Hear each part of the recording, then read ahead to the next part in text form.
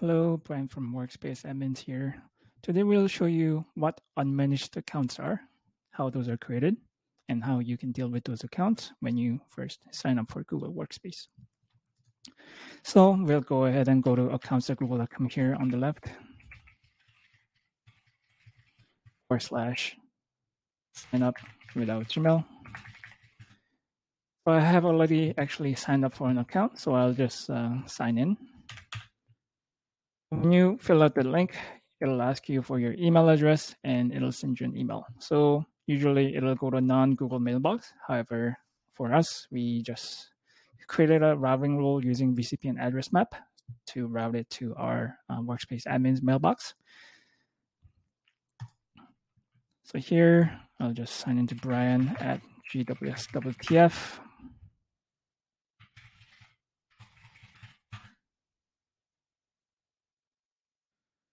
So I was able to sign in, and I'll just verify that this is not actually a managed account. So usually on the right-hand side, if it's managed, it'll say account is managed by your domain. On the left, you don't see that message. Also, another thing to note is that similar to cloud identity-free accounts, it only has 15 gigabytes of storage. And as expected, it doesn't have access to Gmail, Calendar, or any of the paid Workspace services. However, these services are available for gmail.com accounts. So these accounts are typically created for things like Drive access. Another good example is Google Marketing Platform access. So here, I'm just going to go ahead and create a folder here called test. So that folder is in there, and then I'll create a doc in here called test doc.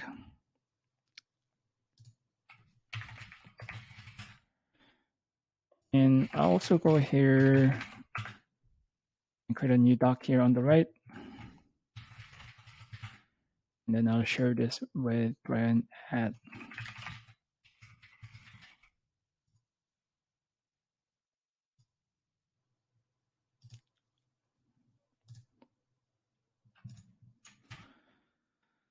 if I go to the file, as you can see, I'm now collaborating on this file.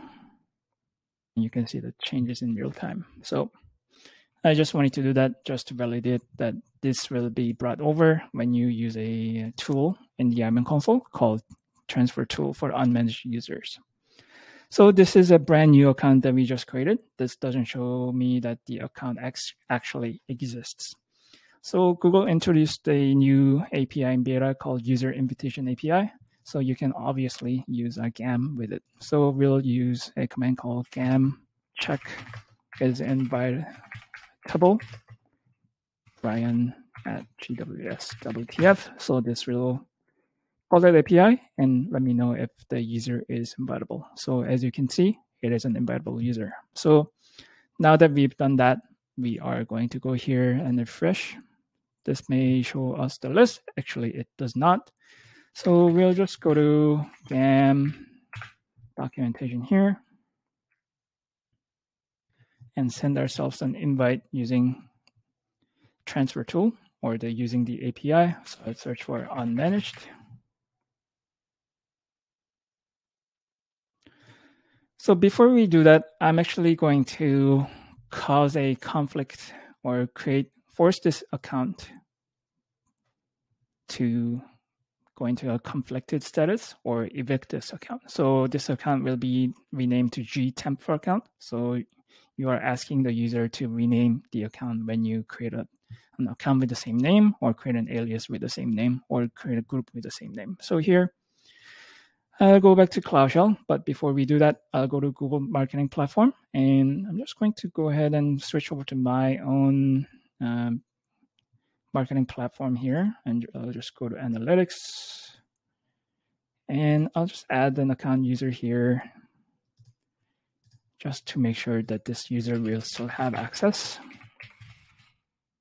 So just give them viewer access. So if I go to analytics.google.com,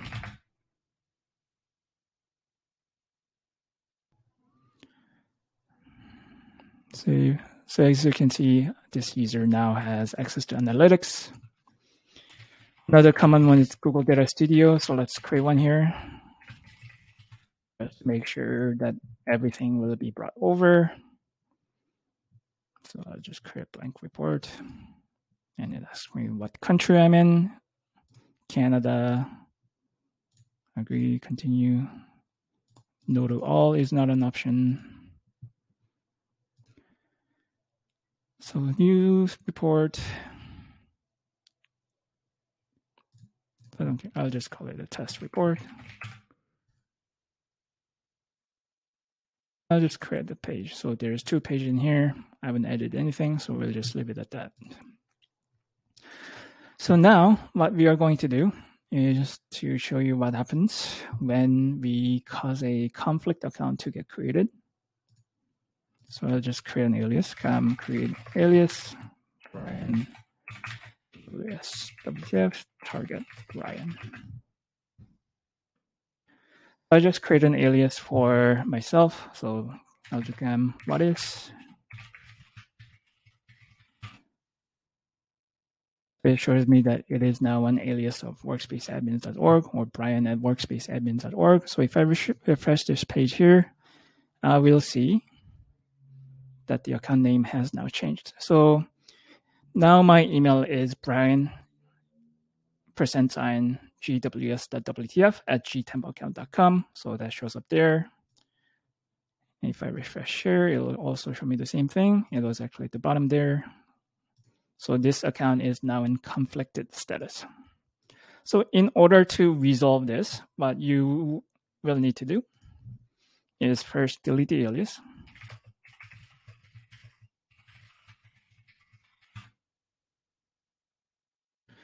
So, and you also need to have the user rename their account back to what it was originally.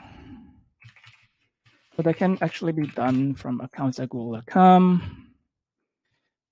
Info, email, Google account email, enter email again. So if the user doesn't know their password, or if it has 2-step verification enabled, but user lost their second factor, then unfortunately you no longer, or users cannot recover their account because it's a user controlled account, not the admin controlled account. So now I will enter my password here. Here, typically gmail.com account or managed accounts, users cannot change their email. So, but because this is in a conflicted status or because it's an unmanaged account, this account can be renamed. So this will send another verification email, which will go to my Gmail mailbox. So user will get this email. So I don't need to do anything.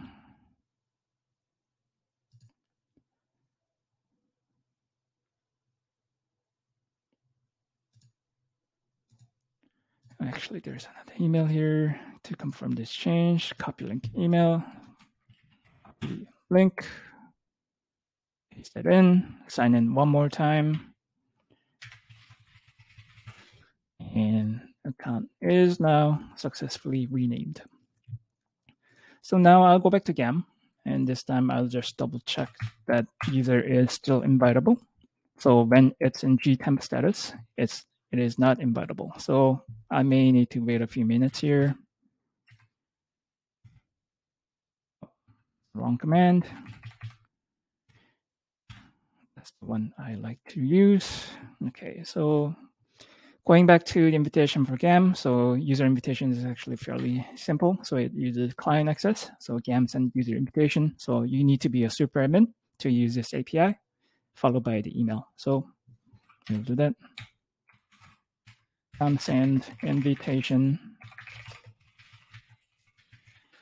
So now user will get another email, and I need to make the user right command.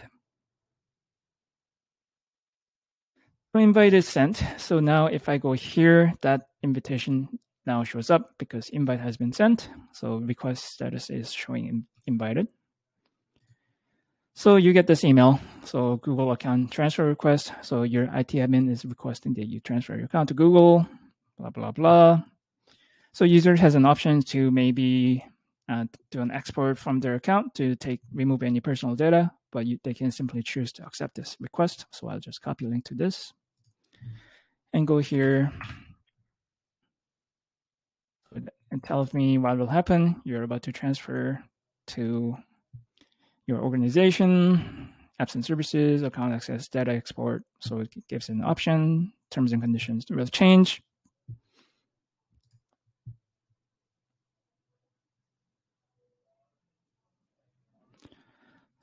So account is now transferred. So in the admin console, so let's see what, or using GAM, let's see what GWS or Brian at GWS WTF is. So as you can see, it is now a user that's created in the root org unit. So we'll just show you here, refresh here, accepted. And directory users now shows there's another user called Brian Kim that has been transferred in. So I'll just validate that I still have access. So here it showed gtemp account. So the file will have the same link. And this one was shared from my account to this account. So this user still has access. A couple other things where analytics will come.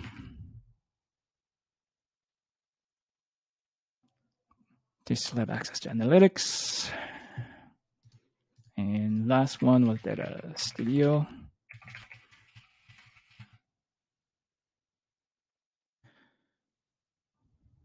So 2 pages here as expected. So this is how you invite an unmanaged account into your Google Workspace using GAM, using User Invitation API. So if you found this video helpful, please subscribe to our channel, like this video, and if you have any questions about the process, please leave us comments below, and we'll get back to you. Thank you.